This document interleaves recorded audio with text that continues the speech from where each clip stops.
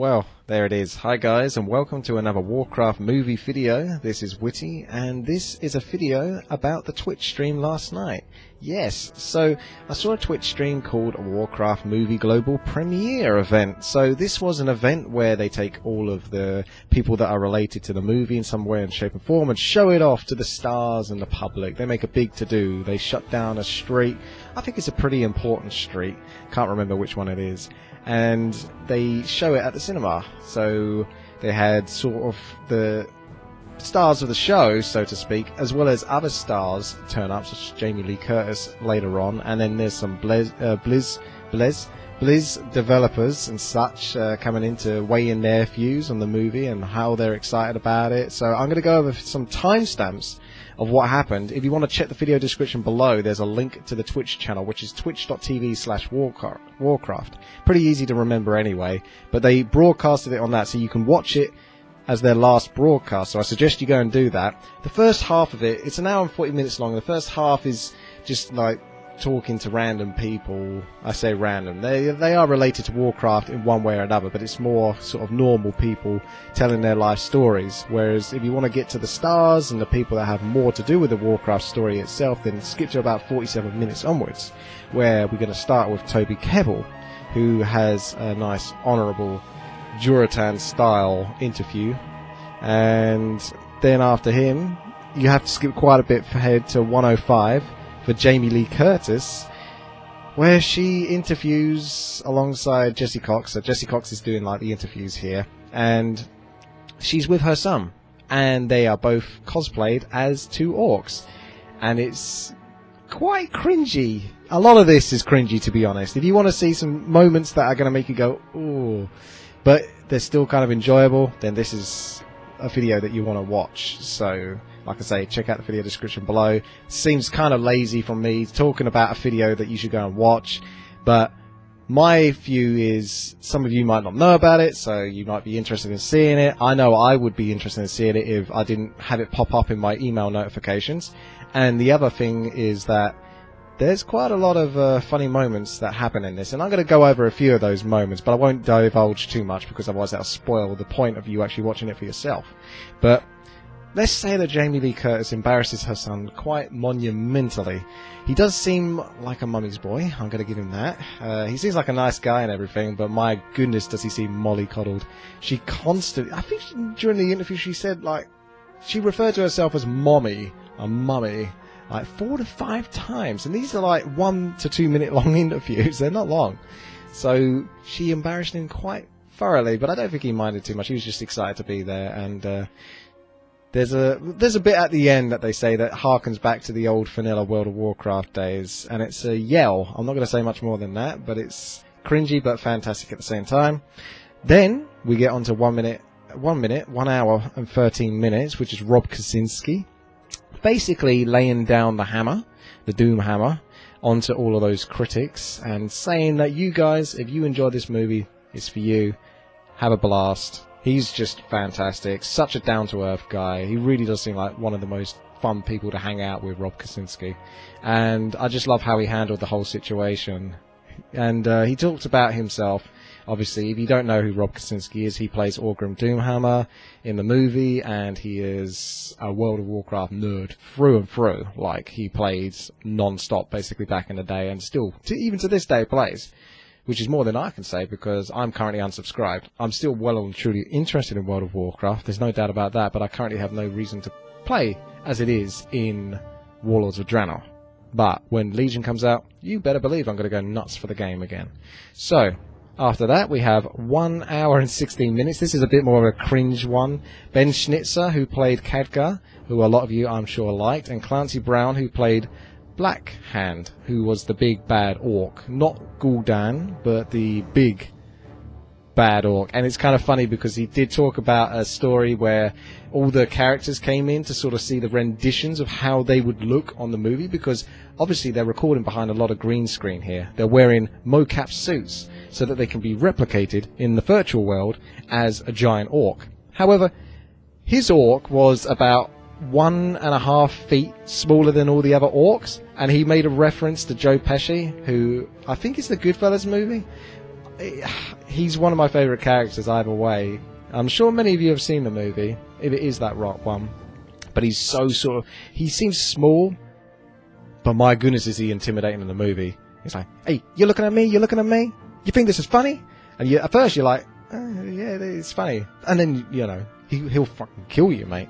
Do not mess with this guy, this Joe Pesci character. So his idea was that, oh, I thought I was going to be playing this massive orc that kind of commands the troops, which he does in the end. But the way he saw it is because his orc, they showed him, this is who you're playing, was 1.5 feet smaller. He thought, oh, I'm going to be playing not the biggest, baddest orc, just the craziest, baddest orc that leads the guys. And I kind of almost wish they went with that in the movie. If you could redo it in certain aspects and just have that change, I suppose it would come across a little too comical, but my goodness, that would have been pretty awesome if all of these massive, like 7 to 8 foot giant orcs are being led by this tiny orc that's just got one hell of an attitude problem. Fantastic. Alrighty.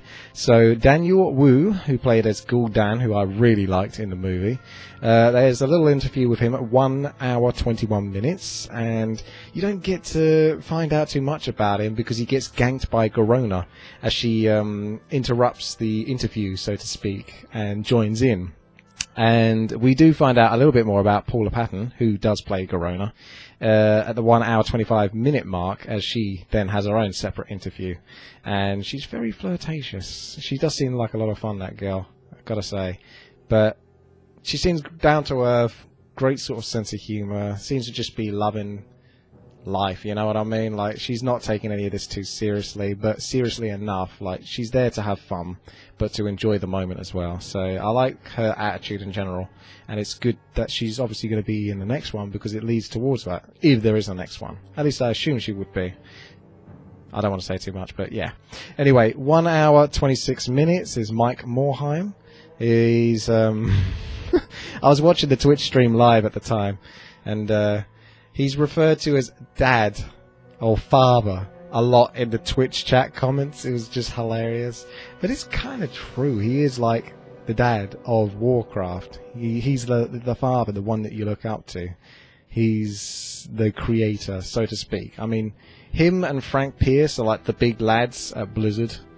He didn't necessarily create Warcraft, but he was amongst the team and way and truly the co-founder of Blizzard. Like, he's way up there, if not the highest.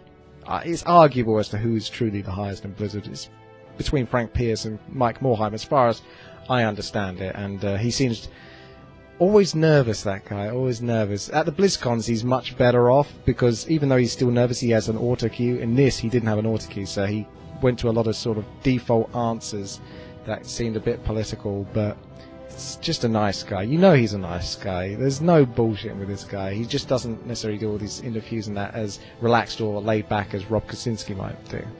He's the dad, and you gotta love him. So after this, we do have an interview with Frank Pierce, 1 hour 29 minutes, and he's far more diplomatic. But again, he's a good guy.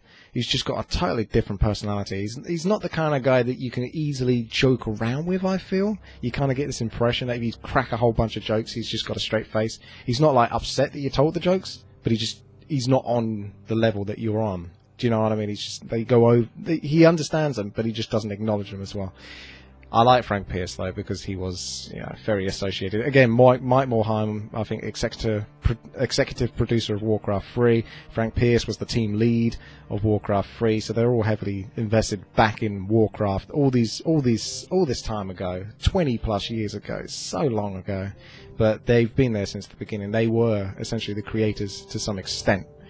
Now, we move on to the Blizz devs, J. Allen Brack, Ian Hazzikostas, and Tom Chilton at the 1 hour 31 minute mark, where they talk a little bit about the movie, and they wanted to represent the Horde a little bit more, but the carpet was black. I don't know what that's about. You know how you have these kind of red carpet events? That's the idea. You have the red carpet event, the stars come down, and then enter into the movie after having a few interviews and, words with the press. But it was a black carpet. I've not heard of that. Don't know whether that's themed for the movie or they can't do red because that's technically a copyrighted thing for Oscars and stuff like that. I don't know too much about these things, but the scenery was quite nice. They had some aesthetics of the Warcraft universe, like a Stormwind Guard, and just some general aesthetics, atmosphere, fake rubble and stuff like that. But it looked good enough. It was good. So, yeah, they chatted a little bit about their experience with Warcraft, how they related to it, and how it's exciting to see the movie. Not a bad little conversation with them. I always like Ian Hazzikostas. He's a fascinating man. He talks a lot, but what he talks is a lot of sense for the majority of the time. He's very sort of down to earth, but he's also weighed down, I feel, a lot by the pressure of the peers above him. That if he could, I bet he wishes he could sort of like unleash a bit more of his true opinion as to where Warcraft stands right now, World of Warcraft and things like that. But he still has to be diplomatic and, you know, political about these things. But he does give you, for the most part, you know, a good, honest, straight up answer to your question when it's Warcraft related. He's very easy to approach in that sense, I find. Okay, and then the last part is the 1 hour 33 minutes, which is the interview with Duncan Jones.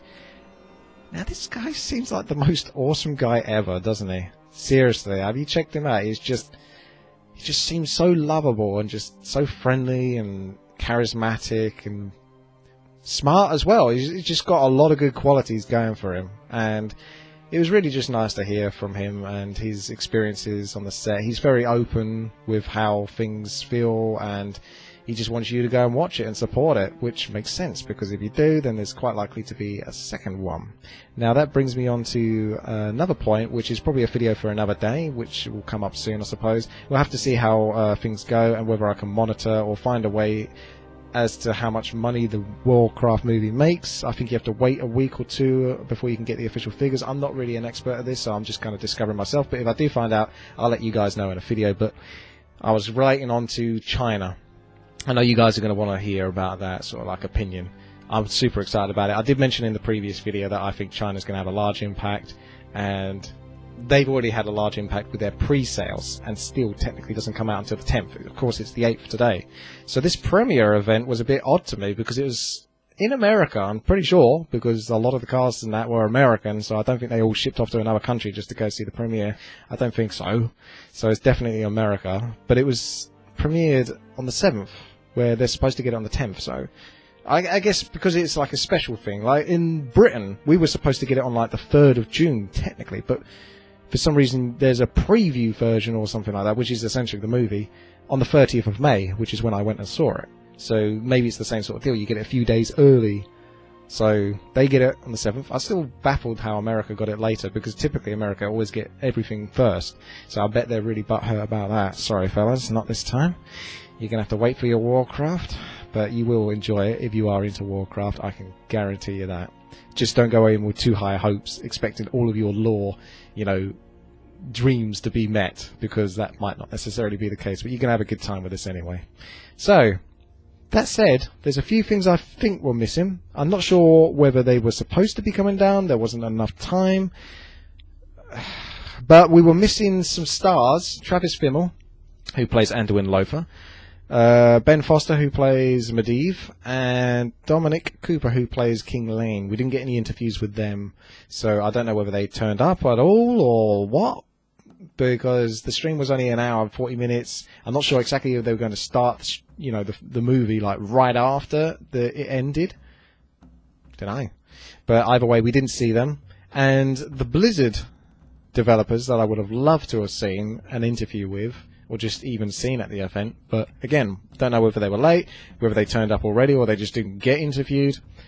Chris Metzen, obviously a biggie, slightly responsible for much of the Warcraft universe, so having an interview with him would have been very important, and maybe we'll get that at one stage.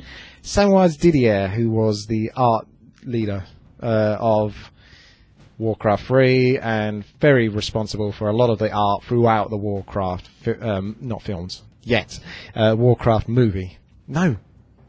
Games. My goodness, the Warcraft movie part has taken over. They had games? I thought it was just movies. No, he's super talented, Samwise Didier. He's created Illidan and all these other amazing characters for Warcraft, and I would have loved to have heard his opinion. I know these interviews are done before they've seen the movie, so they can't come back to you and say, oh, well, you know, I thought this looked like my characters, like how I designed them, because he hasn't seen the movie yet. But they've seen cuts and edited drafts, maybe even almost finished versions, but not true finished versions, I don't think. Not the true product. So it would have been great to hear from Samwise Didier. Again, like Chris Metzen, hopefully we hear from him at some point. Now, the other fella was Chris Saggerty. Now, a lot of you might not necessarily know him, but he's like the rocking guy with the super long, straight hair, and he's very responsible for a lot of what went on in Warcraft 3. Just seems like a great guy, generally speaking. Again, I've seen a lot of him interviews in BlizzCon, sort of like... I would have just liked to have known what his opinion was of the whole movie and where it's going. He's tied down, I think, with StarCraft 2 a lot of the time. Maybe even Heroes of the Storm. I think he got put on that team. He's a bit all over the place, but if they went back towards Warcraft 4, he would quite likely be part of it. So again, I'm obviously biased because of Warcraft 3, but I would like to have heard of his responses and just an interview with him. So I missed out on those guys, but otherwise the stream was fun. If you just want to cut to those parts that I talked about, I will put those also in the video description. So those are the parts that I thought were interesting. Generally speaking, just watch from 47 minutes onwards or an hour and 5 minutes onwards if you're not too worried about Toby Kebbell. Yeah, that's it. So hopefully you guys go and watch it. Let me know what you guys think of the stream, how cringy you found it, and what you, well, just what you think. Alright then guys, take care. Thank you very much for watching, and I will see you in the next one. Bye bye.